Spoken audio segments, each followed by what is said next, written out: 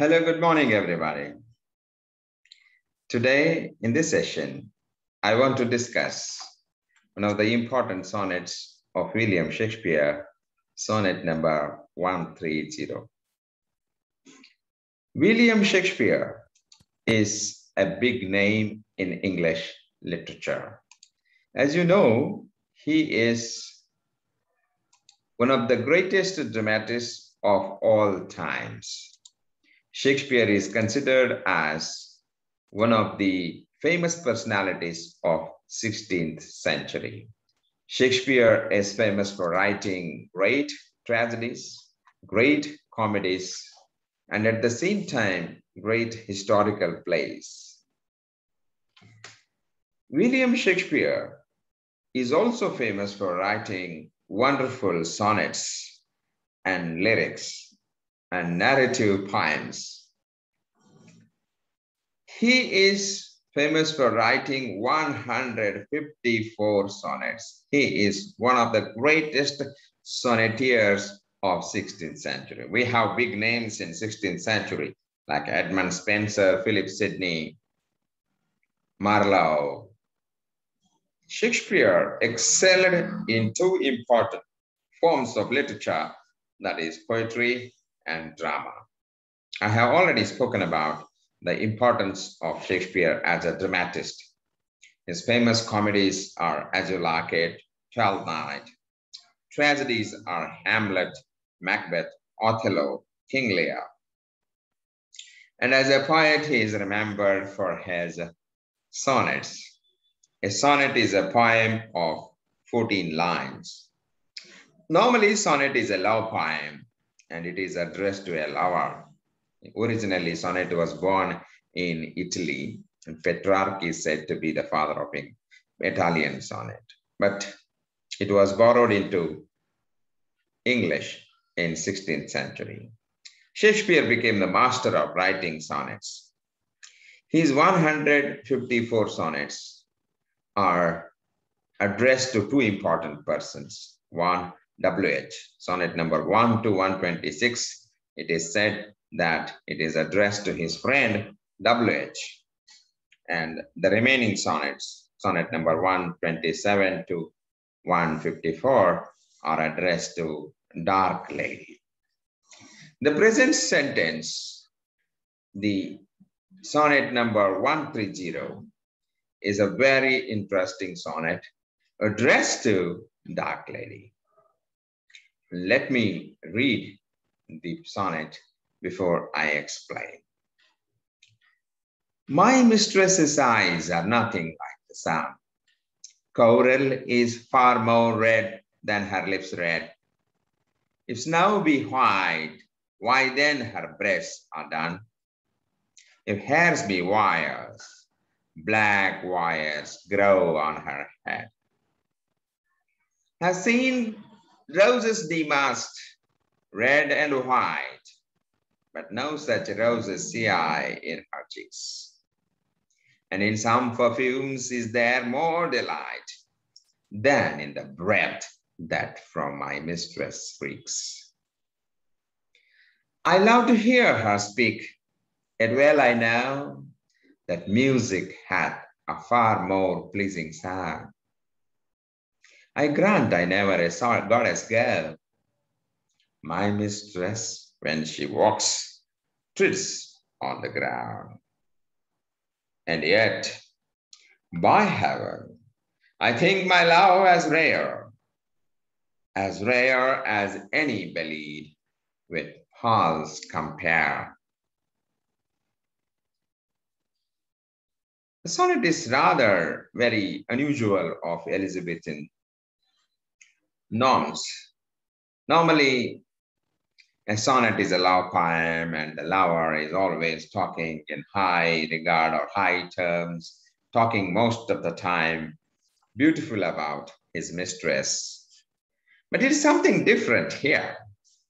Shakespeare is not describing the wonderful beauty or the romantic beauty of his mistress.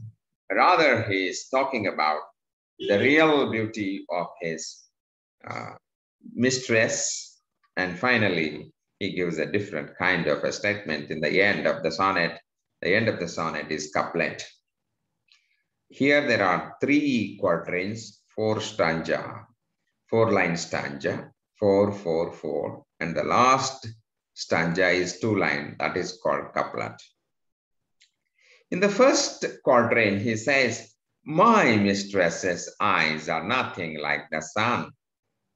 Normally, eyes are not compared to sun. The usual, comparison is star.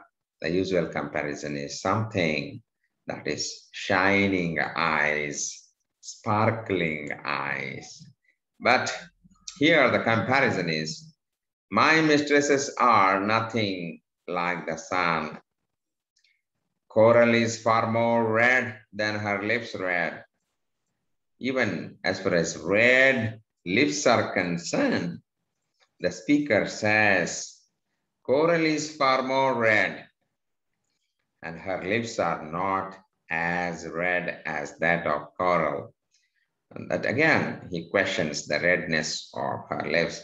Whenever we are talking about a lover describing lips, he says rosy lips. But here, the words are not rosy. If a snow be white, why then her breasts are dun? The poet says her breasts are dark, dun, and they are not white as snow. Again, there is a reference that she is a dark lady and she is not white as sun. And then he speaks about hair. If hairs be wires, black wires grow on her head. He says that her hair are not silky hair, her hair long and silky hair, that what we say in the description of John Keats in La Ballade Sans Mercy. But here he says it's very quite interesting that her hairs are like black wires. A very strange comparison in the 16th century sonnet. They are not smooth, they are hard and wire-like. Have seen roses damasked, red and white, damasked roses. There is also, it is said that there is some kind of a reference to War of Roses that happened in 15th century. The wars fought between the 2 royal families, one representing red rose, another representing white rose. Of course, there is also something about rose as far as love is concerned. White rose and red rose. But he says he doesn't see such roses, but no such roses see I in her cheeks. Her cheeks are not rosy cheeks. They are faded, they are dark. Okay. So there is no such question of talking about my love is like red, red rose, what Burns speaks in his famous poem. And in some perfumes is there more delight. In some perfumes is there more delight than in the breath that from my mistress's reeks. Perfume is far better than the breath of his beloved. The warm breath, the scented breath we normally talk about whenever a lover compares his beloved to breathing balm, breathing scent. But here he says perfume is better, not her breath, not her breath. The last quatrain, means third quatrain, he says, I love to hear her speak. Yet well I know that music hath a far more pleasing sound. I love to hear, every lover wants to hear his mistress speaking, talking, because every time she speaks, It's like a music. Again, I want to quote uh, Robert Burns. My love is like a melody sweetly played in tune, sweetly played in tune. Love is compared to a melody, a beautiful song. But somehow he doesn't find music in his mistress's verse. I love to hear thee, although he wants to hear her, but music is far better than that of her verse. I grant I never saw a goddess go. Of course, we human beings, we have not seen the goddess going, but we want to see, our own people like goddesses. And many lovers compare their beloved mistresses to a goddess. But here, Shakespeare says, my mistress, when she walks, treads on the ground, treads on the ground. That's again very unusual way of describing a woman walking or a beloved walking. I remember Keats's words, light foot, long hair. But here it's not a question of light foot because she treads on the ground, treads on the ground. But the end is very interesting. In the end, normally sonnet gives a conclusion. When it comes to couplet, couplet gives a conclusion. And yet, by heaven, I think my love as rare as any she believed with false compare. But I love my mistress. I think my love is as rare as any. She believed with false compare. Let's not go with a false compare. Let's not go most of the time with false compare. Let's see the realities. Still I love her. Still I believe her. Still I trust her. Still I like her so much. That's why my love is true love. Again, we remember Shakespeare Sonnet 116.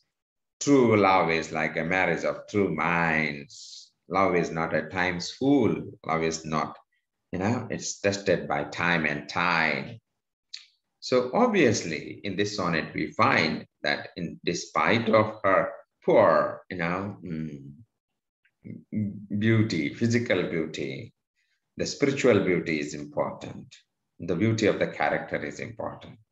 In that way, Shakespeare also speaks about the significance of true love. With this, I'm going to stop discussion on sonnet number 130. And thank you very much for patient listening.